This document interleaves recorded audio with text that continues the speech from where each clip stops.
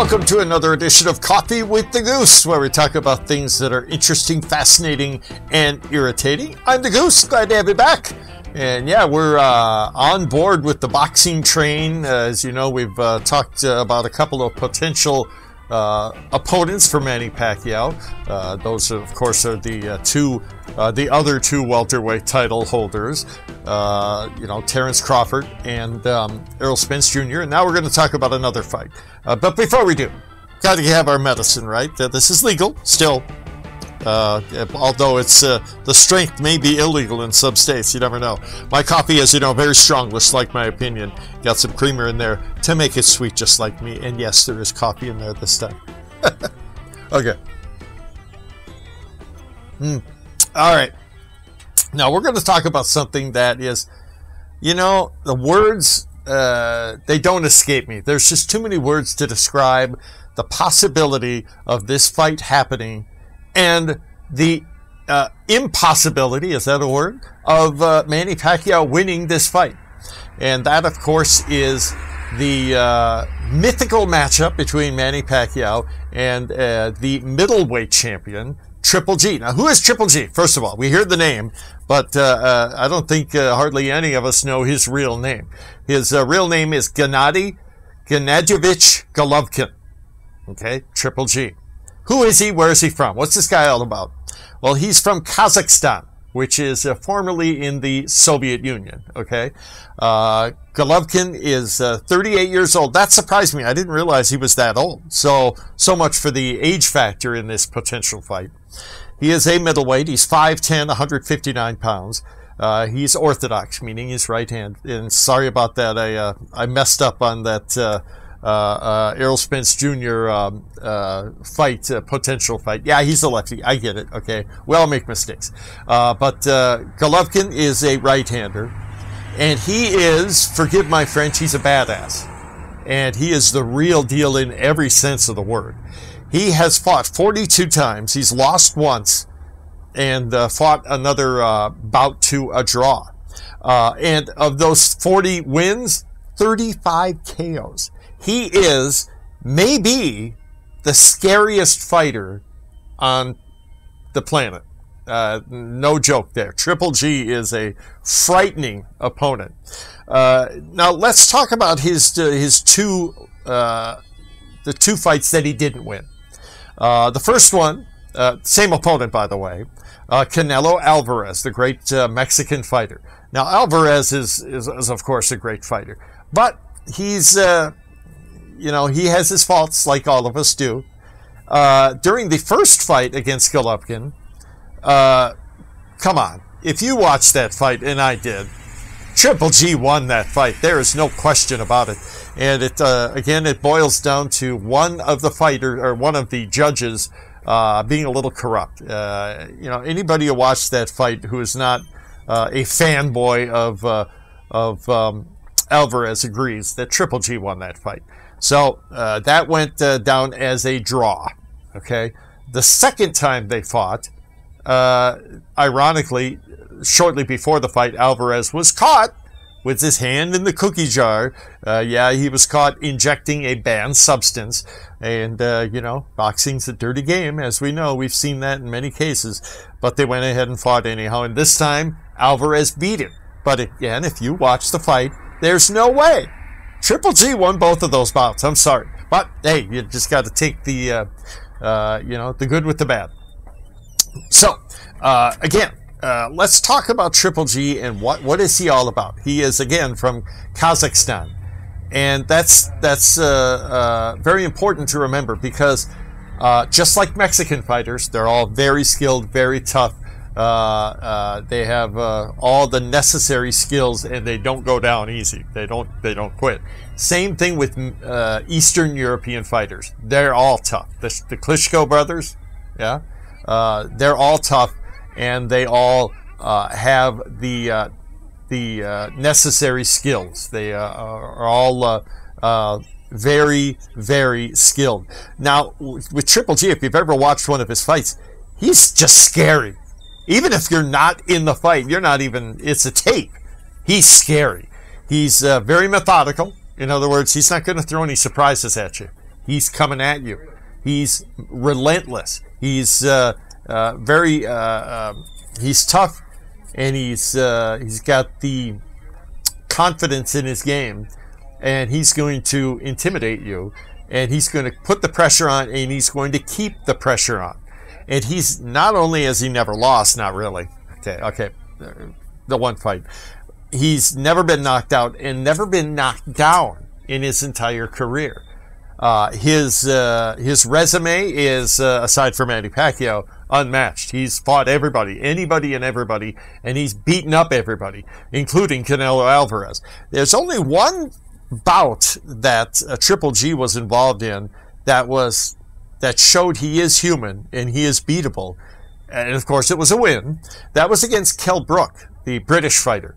Kell Brook is a great, great fighter.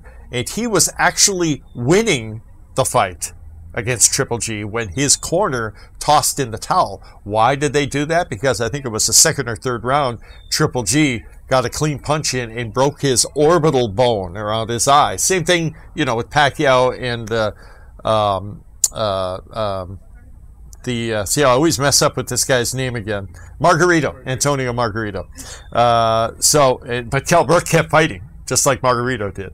Tough fighter. And his corner threw in the towel in the fifth round, even though Kell Brook was winning that fight. So Triple G can be beat. There's no doubt. He's human. They can all be beat. Now, why is a fight, not even talking about a win over Triple G, why is a fight between Pacquiao and Triple G just almost unbelievable to even consider?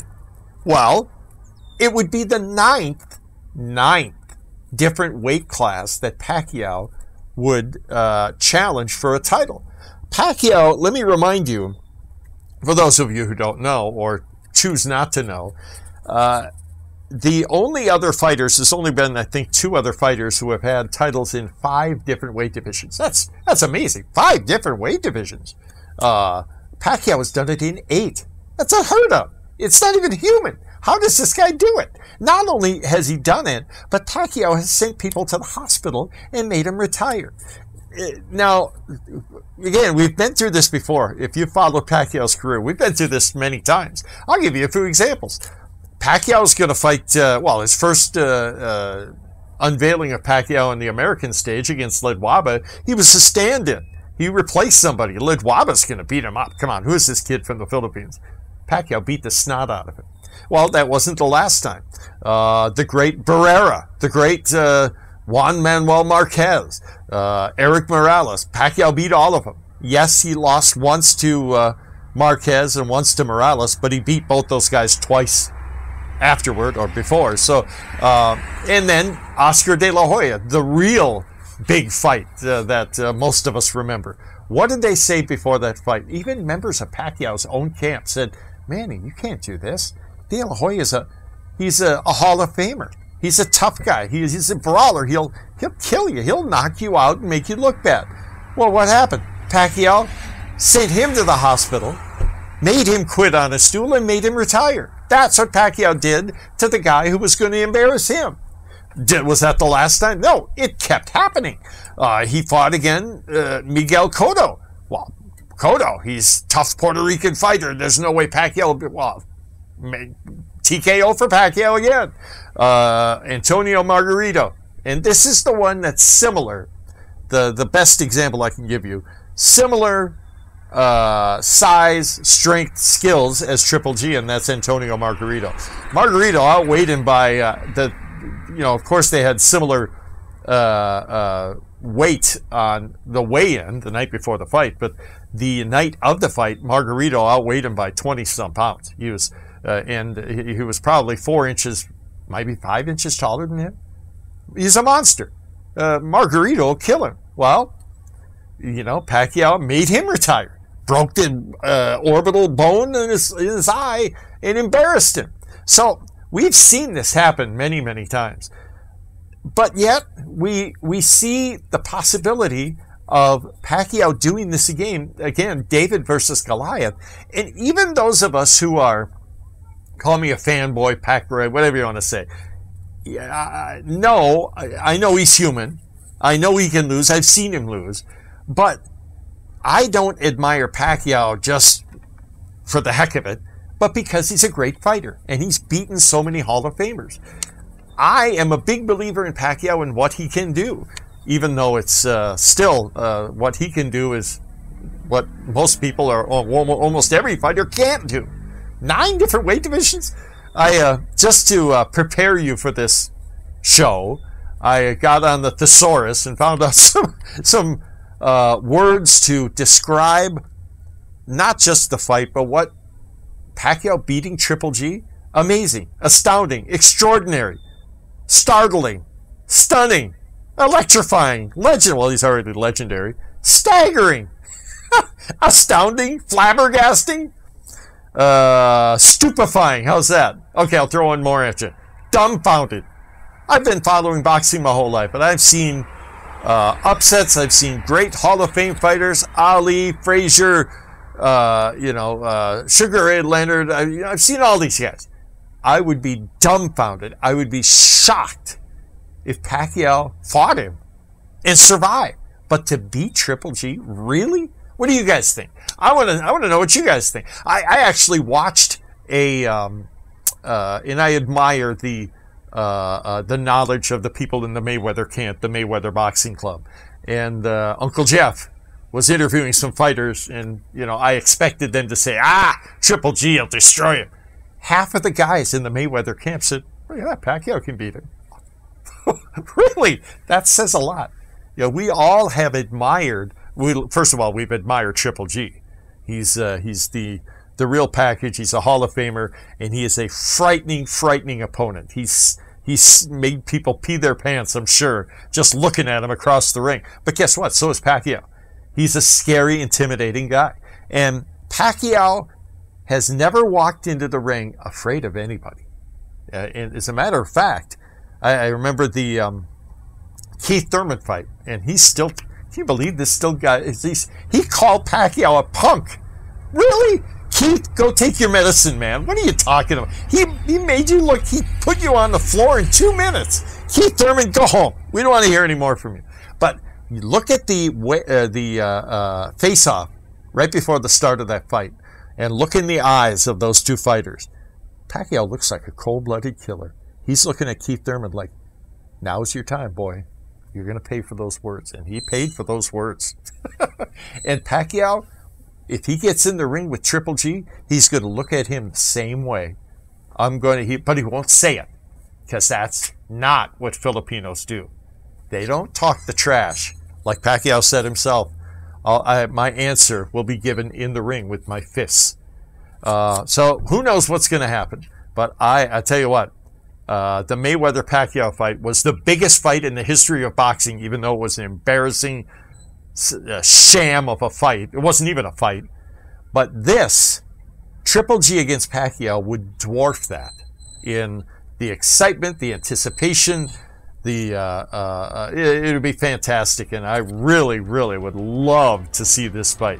Who knows how it would end? And I'm not even going to begin to make a prediction. But I want to know what you think. I love reading your comments after the shows. I learn a lot, and I get all kinds of comments from you guys, and half you guys think I'm an idiot, half you guys think I'm a genius. I think it's somewhere in the middle. But I love this potential fight, and I'd love to hear what you guys have to say. So let me know. That's it for this edition of Coffee with the Goose. Just want to let you know we are on Facebook. Check it out. We have many more shows to come. Triple G and Manny Pacquiao. Are you kidding? Let me know what you think. We'll talk to you again soon. Thanks.